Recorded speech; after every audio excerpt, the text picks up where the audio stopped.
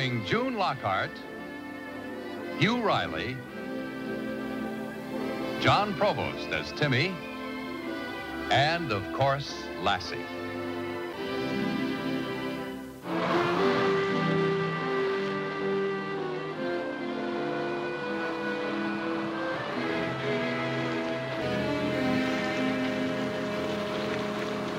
Hi, Mr. Foley.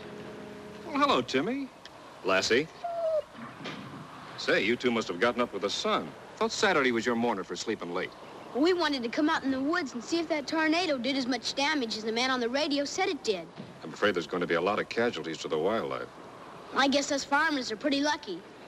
You know, that gale whipped up right by us and didn't even break one stalk of my dad's prize corn? Well, tornadoes are like that, Timmy. They'll cut a path like a giant bulldozer, yet they'll leave the surrounding area untouched. Lassie, come back! You better go after her, Timmy. I haven't checked that area yet. I'd rather she wouldn't be wandering around in there. Lassie!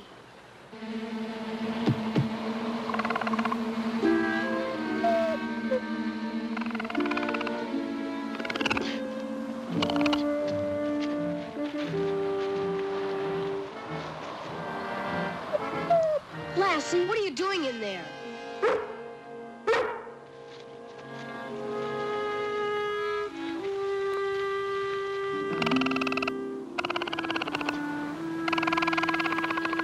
Golly, Lassie, he's caught and he's hurt. We'll have to get him out of there. Take it easy, fella.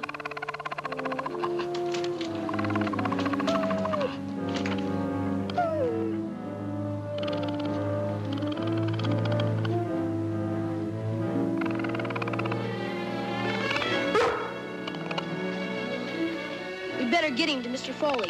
Come on.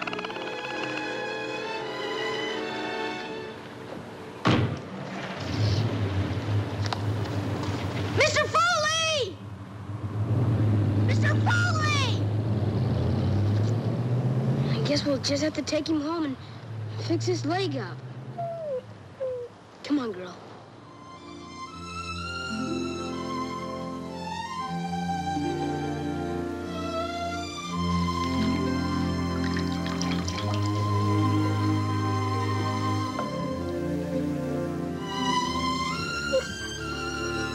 Swelling's gone down.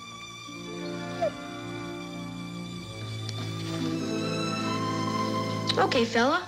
Let's see if you can walk.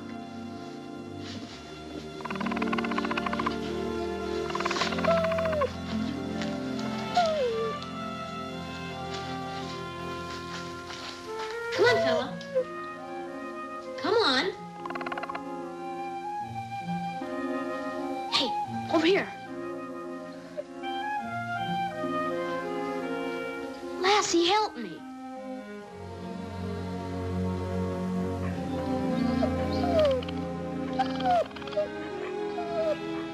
Wait a minute, Lassie. I'll try something else.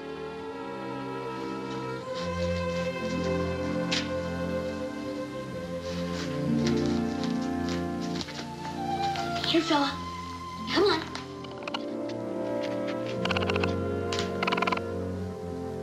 That's it. You're doing fine. Here, fella. Come on. Timmy, what in the world? Mom! Shh, you'll scare him. Where did you get him? In the woods. He was hurt in the tornado.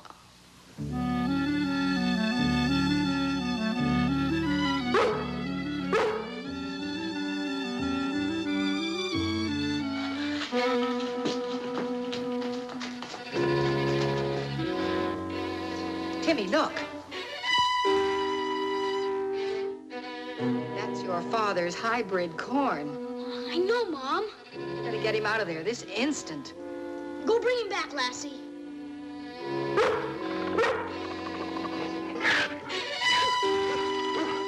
Come on, Lassie, bring him here.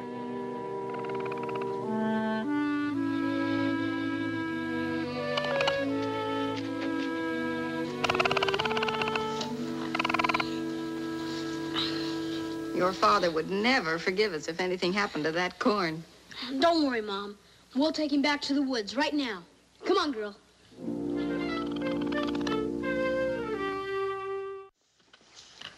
We're back, Mom. Oh, so I see. We put the raccoon right back where we found him, and he scooted off into the bushes. Good. Mom, I've been thinking. Well, maybe we shouldn't tell Dad. Okay. Would you go in and make us a couple of sandwiches? I'll be through here in a minute. You bet. Oh, no. Timmy.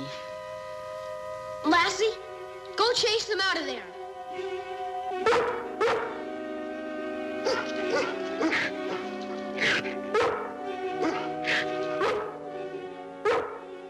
I thought you said you left him in the woods. I did. But he must have followed us back. With a friend. I hope that's the last we see of them. So do I. Well, that's an interesting little set of figures, Paul. No, I think so. Aren't you kind of counting your chickens before they hatch? What do you mean? Well, don't you think that's expecting too much from one small experimental crop of corn? No, not after what they told me at the agricultural college today. They said that hybrid corn out there is the juiciest and best grade of sweet table corn ever produced in this state. And just the seeds from that little patch alone will bring in a nice profit.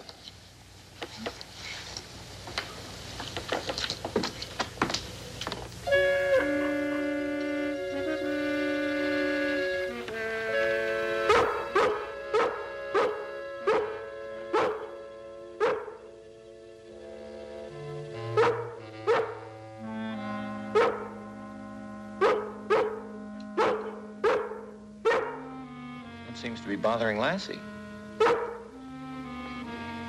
I don't know, Dad. Maybe I'd better go find out.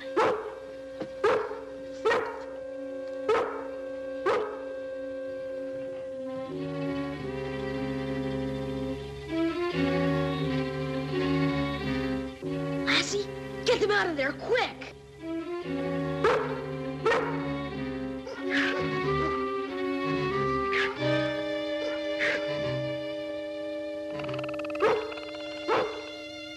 What in the world is going on out there?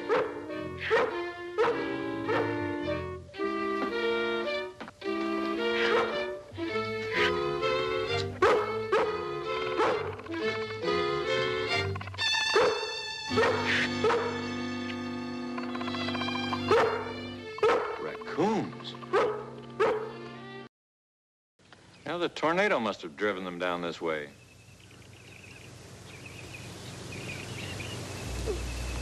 Well, gosh, Dad. Well, they didn't do much.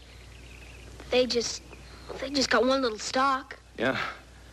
Trouble is, when raccoons find out where they can freeload, they're liable to come back. You know, I'd hate to have to shoot them, but these animals get to be pests. I'm afraid there's no other way.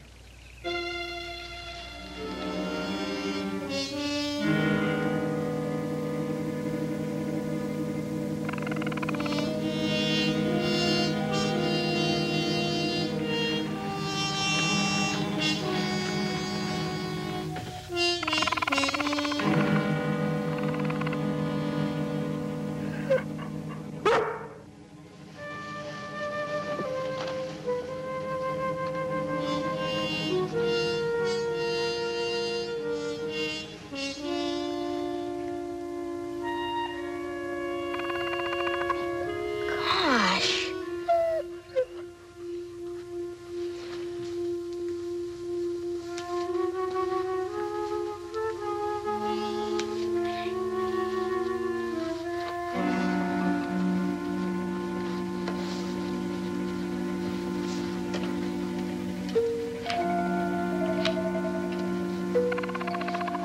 Look out, girl.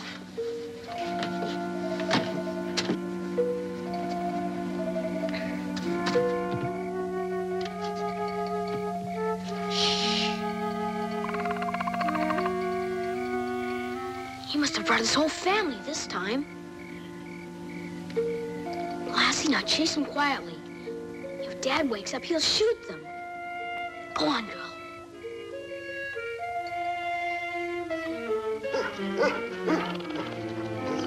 Lassie, quiet.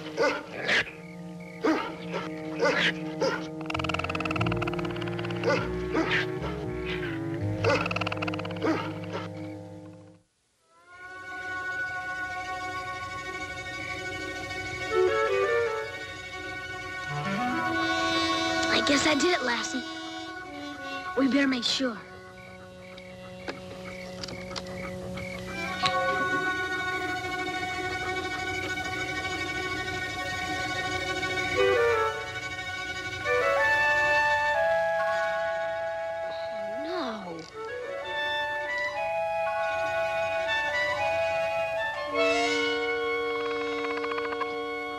Another one.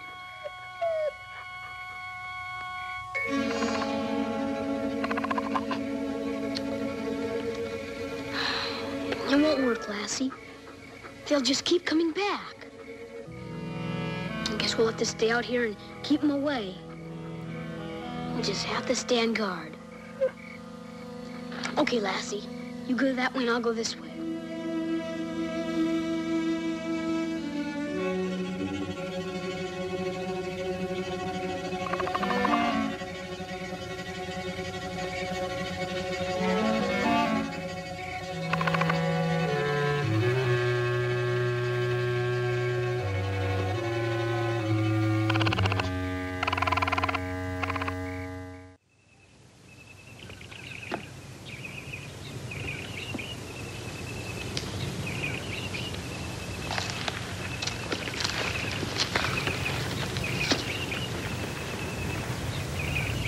Timmy.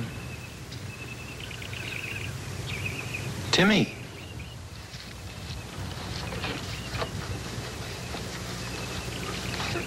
Hi, Dad. Let me guess. You decided that sleeping in the cornfield would be more comfortable than sleeping in your own bed. Please, Dad, let me explain. Well, we were trying to keep the raccoons away. Well, you see, it's our fault that they came here in the first place. I might have known it. Well, gosh, Dad. We found this injured raccoon out in the woods, and we brought him home to fix his paw. When we were finished, we took him right back and let him go where we found him. But by then, he knew about the corn. Timmy, you know it's against the law to remove a wild animal from its natural habitat? I didn't know that, Dad. Well, sure. And you can see why. Either the wild animal gets used to a domestic life and it can't fend for itself anymore, or else it does a lot of damage in a tame environment. I understand now, Dad. Well, I'm afraid that now is too late, Timmy. If those raccoons come back here, I've got no choice but to destroy them. Oh, no, Dad, please. Look, Timmy, I can't lose all this corn. You know we're depending on the proceeds from it, and I just can't lie awake at night guarding it. Why don't you give Lassie and me a chance to get rid of them? We brought them here in the first place, so it's really our problem. But it's my corn, Timmy. I know, Dad, and I'm sorry. But please, just give us a chance to catch them. And what will you do then, Timmy? Turn them loose out in the woods again? No, sir, they'll be coming right back again. Those animals have got to be disposed of. Oh, no, Dad. Wait a second, I've got an idea. Well, maybe after I catch them, I could take them to Mr. Foley, the game warden. And he could take them someplace far enough away where they wouldn't find their way back and bother us. Maybe. Then all I have to do is capture them and give them to him, and our troubles are over. Please, Dad, can I try? All right, Timmy. But you better work fast. Otherwise, we've got to do it my way. Thanks, Dad. I'll get started right away. Okay.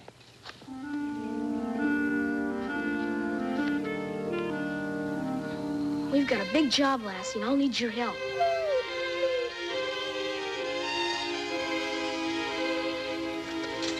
I read someplace that the raccoons like shiny things.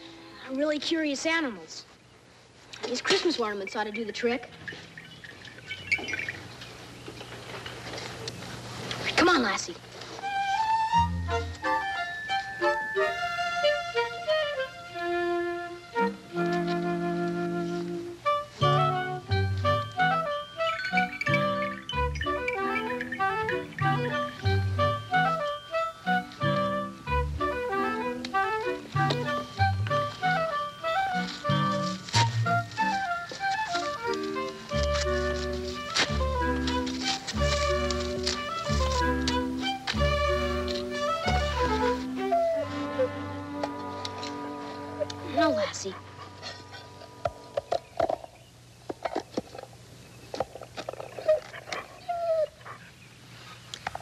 Don't look at me that way, Lassie. I know this is Dad's precious corn. But I don't think he'll mind us using a little bit if it'll save the rest by catching those raccoons.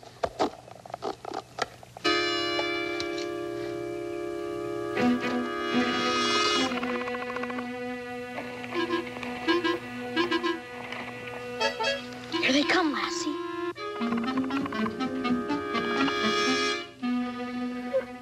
Here comes another one.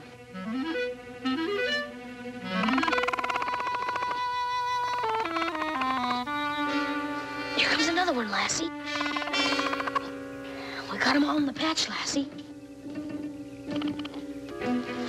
Now we have to coax them over to the traps.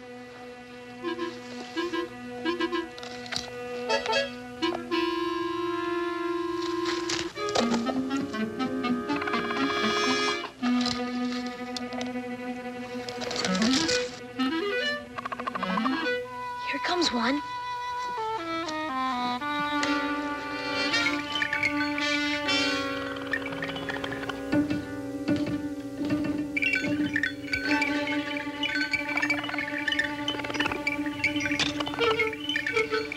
Got one, Lassie.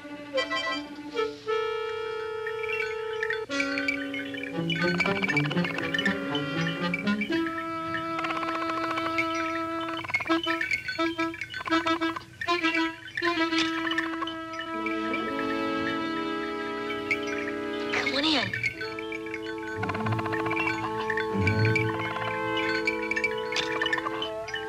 Three down, two to go.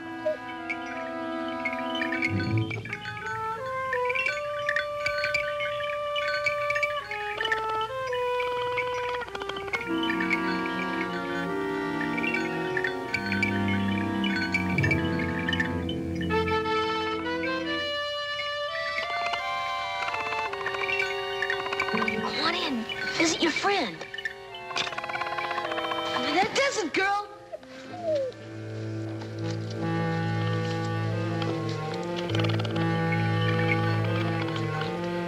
Dad! Dad, come here!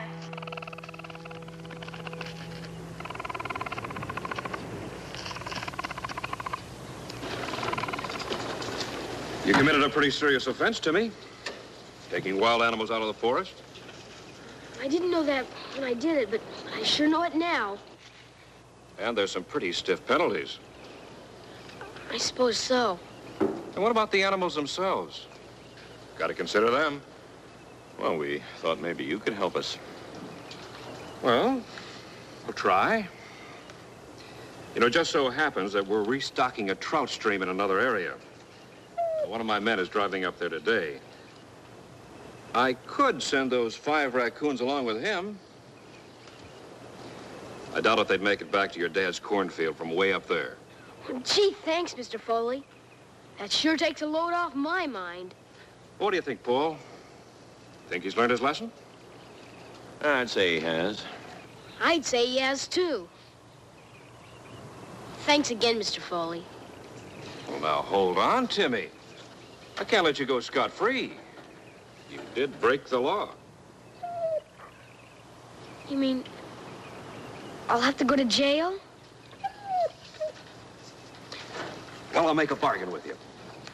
It just so happens we haven't finished cleaning the debris from that camp area up by the lake. Now, suppose you give us a hand with that after school. Shouldn't take more than a week. Oh, it's a deal. Thanks a lot, Mr. Foley. Well, that is if my dad will let me off my chores. I'll think about it.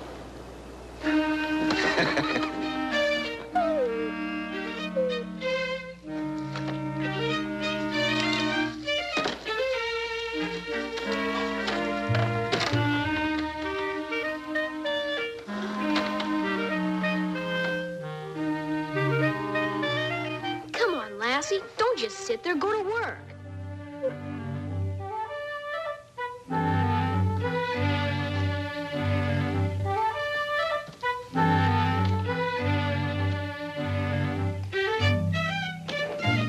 Good girl, Lassie. Keep it up.